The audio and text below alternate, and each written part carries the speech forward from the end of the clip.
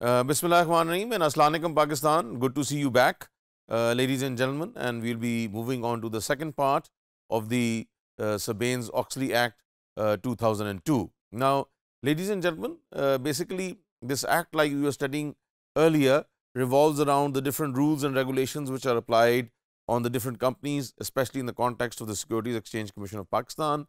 and again the importance of audit and the role of the board is supreme in this particular act. Now, moving forward, what we see is that there is the audit committee, and this audit committee is a new improved audit committee. And when we look at that, the members from among the directors of the board of the company, but all are independent directors. So again, the new improved audit committee has independent directors so that there can be no influence and there can be no conflict of interest. Now, the audit committee is responsible for appointment, fixing fees, and oversight of the work of the independent auditors. The committee is also responsible for establishing and reviewing the procedures for the receipt and treatment of accounts. So again, ladies and gentlemen, what we see is that there is a great responsibility falling upon the audit committee, and again what it has to oversee and ensure transparency, accountability, integrity, and the veracity of the accounts. So that is extremely important in the Sarbanes Oxley Act, and across the world this framework is being followed to ensure that there can be good governance and good corporate governance. A very important aspect of this particular act is also the conflict of interest. Now, in the conflict of interest, the public accounting firms should not perform any audit service for a publicly treated company if the CEO, CFO, or the chief accounts officer, controller, or any person serving in an equivalent post or position was employed by such a firm and participated in any capacity in the audit of that company during the 1-year period preceding the date of the initiation of the audit. So again, to ensure transparency, what we see is, and to eliminate conflict of interest, this very important clause is positioned in the Sarbanes Oxley Act, and the CEO, CFO, CEO, or the controller of accounts cannot be from the same audit firm, because if they are, then again there is a conflict of interest, and that has to be watched properly, or otherwise again there would be chances of financial inappropriateness and also of accounting bunglings. Now,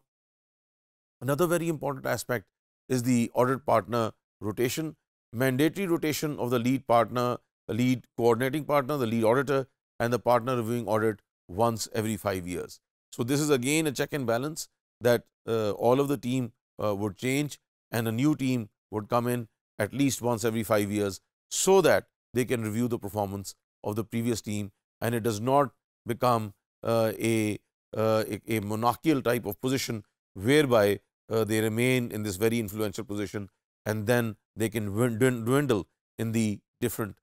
performance of audit. Now, another thing is prohibition of non-audit services. Under the SOX Act, auditors are prohibited from providing non-audit services concurrently with audit financial review services such as bookkeeping, financial information system design and implementation. So what we see is that the auditors cannot provide non-audit functions either, because then again there is a conflict of interest, and in that conflict of interest the auditor would be getting some sort of remuneration which could lead to a compromise in their audit because of a joint interest. So that is very important, that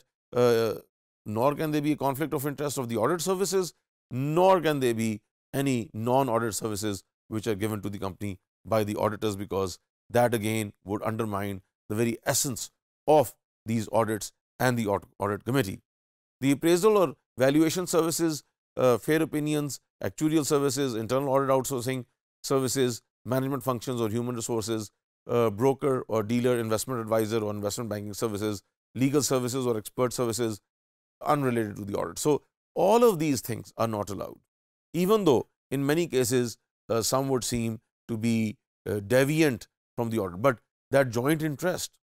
would be a conflict of interest, and therefore the external auditor must be completely absolved of any type of conflict of interest and must be able to perform their responsibility without compromising because of some joint interest which exists with the company.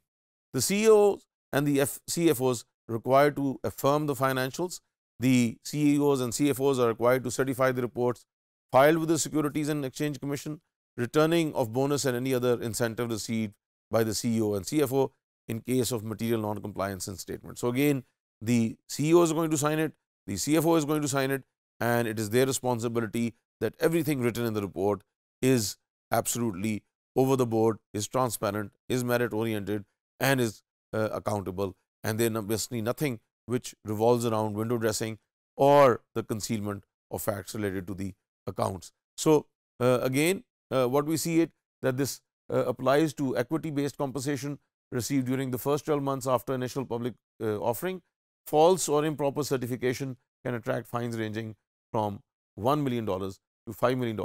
or imprisonment up to 10 years or both. So this is the level of stringency which exists within the Sarbanes Oxley Act, that it could go up to $5 million in fine and also 10 years of imprisonment, or it could be either of the two, or it will be combined both ways. What we see is that in the Sarbanes Oxley Act, the role of the audit committee has increased, has enhanced, and there is more responsibility on their shoulders. And secondly, we also see that there can be no duality of role, there can be no duality of functionality, and there can be no conflict of interest whereby non-audit services or non-audit products are exchanged with the auditors between the company, because that again would develop an interest of payment which would compromise the audit in the long term. So all of this is written, and then very stringent punishment according to the Sarbanes Oxley Act to ensure that people do not indulge in such practices and remain sincere and professionally astute towards the responsibility of ensuring proper audits and also ensuring that the financials are maintained according to rules, laws, and the convictions of the state, and that this particular company that the audit committee is concerned about can act independently. Thank you so much.